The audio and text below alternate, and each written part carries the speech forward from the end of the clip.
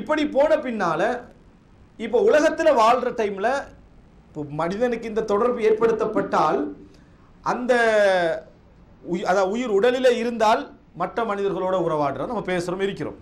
தொடர்பு ஏற்படுத்தப்பட்டால் அது அவனோடு மட்டும் ஒழிஞ்சிடும். இன்னொரு கத்திமூனி என்னை வந்து முற்படுத்துங்கள் என்று அந்த ஜனாசா சொல்வதை நாங்கள் கேட்போமா? எங்களால் என்ன செய்ய முடியாது, கேட்க முடியாது. எங்களால் கேட்க முடியாது என்பதை நாம் என்ன செய்கிறோம், பார்க்கிறோம். அப்போ அப்படியாக இருந்தால் மரணத்திற்கு பின்னால் எப்படியான தொடர்பு மற்ற மக்களோடு இருக்கும் அப்படி என்பதை நீங்கள் பார்த்தீங்கன்னு சொன்னால் அல்லாஹு தஆலா குர்ஆனில் சொல்லி காட்டுறான். அதாவது ஒரு மனிதன் சொல்லுவான், லஅல்லி அஅமலு சாலிஹன் ஃபீமா தரக்த், நான் விட்டவைகளை எல்லாம் நல்ல முறையில் செஞ்சுட்டு வருவதற்கு எனக்கு ஒரு அவகாசம் தான் என்று சொன்ன நேரத்தில் கல்லா இன்னஹா கலிமத்துன் ஹுவ காயிலுஹா, இது வெறும் வார்த்தை தான், இது வெறும் வார்த்தை தான். வமின் வராஇஹிம் பர்ஸகுன் இலா யௌமி யுபஅஸூன், அவர்கள் மறுமை நாளில் எழுப்பப்படுகின்ற நாள் வரைக்கும் இந்த உயிரோடு வாழக்கூடிய மக்களுக்கும் மறுமை நாளுக்கும் இடைப்பட்ட காலத்தில் வாழக்கூடிய அந்த மக்களுக்கும் என்ன இருக்கும், பர்ஸக். அதனால தான் சொல்றாங்க அல் ஹயாத்துல் பர்ஸகியா, கபர் வாழ்க்கை என்றதை விட பர்ஸகுடைய வாழ்வு. ஏன்னா கபருக்கே போகாத வாழ்வு என்ன செய்யுது சில மக்களுக்கு இருக்கும், பர்ஸகுடைய வாழ்வு. அப்ப பர்ஸகுடைய வாழ்வு உள்ள மக்களுக்கும் இந்த உலகத்துக்கும் என்ன தொடர்பு அப்படி என்று சொன்னால் அல்லாஹ் என்ன சொல்றான், அது திரை. அவர்கள் ஒரு நாள் இந்த பக்கத்தை என்ன செய்ய முடியாது, தொடர்பு பெறவே முடியாது அப்படின்னு அல்லாஹ் தஆலா இந்த வசனத்தில் என்ன செய்றான், அழுத்தமாக சொல்லிக்கிறார். வமின் வராஇஹிம் பர்ஸக், அவர்களுக்கு பின்னால் ஒரு பர்ஸக் இருக்கிறது.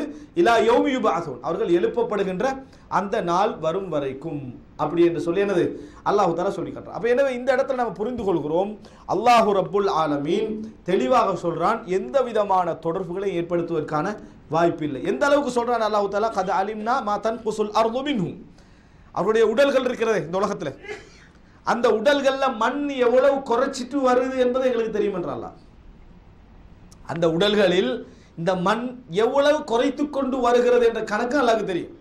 அவன் இந்த உடல் உக்கி மண்ணாக போன பின்னால் கூட ஒருவருடைய உடலுடைய அந்த துகள்கள் எங்கெல்லாம் இருக்குன்னு அல்லாஹ் என்ன செய்யும் தெரியும். அல்லாஹ் தஆலா அதை சேர்க்கிற நேரத்தில் அந்தந்த இடத்துல அது என்ன செய்யும், ரிப்பீட் ஆகும் என்பதை அல்லாஹ் தஆலா சொல்லி காட்டுகிறான். எனவே அந்த உடலுக்கு தொடர்பு அல்லாஹ் தஆலா உணர்வுக்கு ஏற்படுத்தினாலும் கூட மற்ற மனிதர்களோடு தொடர்பாடுவதற்கான எந்த வாய்ப்புகளையும் அல்லாஹ் தஆலா என்ன செய்யவில்லை, வைக்கவில்லை என்பது. அடுத்ததாக நம்ம தெரிஞ்சுக்கொள்றோம்னு சொன்னால் இந்த வாய்ப்பு முழுமையாகவே இல்லை என்பதுதான் அகீதத் அஹ்லுஸ் சுன்னah வல் ஜமாஅவுடைய நம்பிக்கை. எனவே பேய், பிசாசு, ஆவி, அதனுடைய வகைகள்லாம் வச்சுக்கிறாங்களே, விளங்கிட்டா, அந்த பேர்கள் அது இதெல்லாம் வந்து மனிதனுடைய பிரமைகளின் காரணமாக என்ன ஏற்பட்ட ஒரு விஷயம் என்பதை பார்க்குறோம். எலக்ட்ரிசிட்டி வந்த பின்னால் பேய்களே காணும், விளங்கிட்டா, எலக்ட்ரிசிட்டி வந்த பின்னால் நிறைய பேயை காணும், விளங்கிட்டா. அது என்ன காரணம் என்னன்னு சொன்னால் வெளிச்சம் வந்தாச்சு. முந்தி தவறுகளுக்காக செஞ்ச தவறுகளை ஊக்குவிப்பதற்காக இந்த பேய் விஷயம். ஏன்னா உலகத்தில் எந்த தீவிரவாதி இருந்தாலும் போலீஸு இராணுவம் தேடி போகும், பேய் இருந்தால் போவார். பேய் இருந்தால் என்ன, அவனுக்கு அது மனபயம் ஏற்படுத்தக்கூடிய விஷயம். அதனால் மிக பாதுகாப்பாக குற்றங்களை செய்வதற்கான வாய்ப்பாக இருந்தது இந்த நம்பிக்கை தான், இந்த அஷ்பாஹ் என்ற இந்த நம்பிக்கை. அரபில் சொல்லுவாங்க அஷ்பாஹ்னு சொல்லி பேய்க்கு, விளங்கிட்டா. இந்த நம்பிக்கை தான் அதுக்கான காரணமாக இருந்தது. எனவே அந்த நம்பிக்கை இஸ்லாம் என்ன செய்கிறது, வன்மையாக கண்டிக்கிறது. அப்படி ஒன்று என்னது இந்த உலகத்தில் அப்படி ஒன்று கிடையாது. உயிர் போய் இன்னொரு உடலுக்குள்ள என்னது வந்து நுழைந்து கொண்டு ஆட்டுவது என்பதோ அல்லது பேசுவது என்பதோ மிக பொய்யான ஒரு விஷயம் என்பதை நம்ம என்ன செய்ய வேண்டும், புரிந்து கொள்ள வேண்டும்.